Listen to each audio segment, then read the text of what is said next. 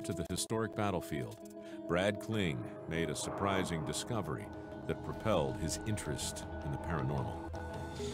July 6, 1990, I was on a family vacation in Gettysburg. It was broad daylight and we're driving out of town. I look over in this field and I notice this group of Union soldiers just wandering through the field. I think they're doing a reenactment. So I tell my dad, hey, pull over.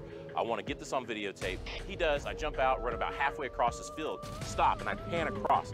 They're in frame for just a few seconds, and I stop it because I want to get a little bit closer. As soon as I look up to start running again, they're gone.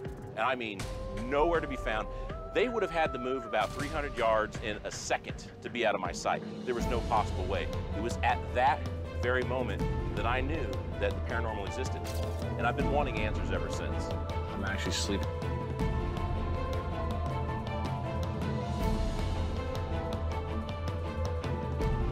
Talking about, so I go back and I review the tape.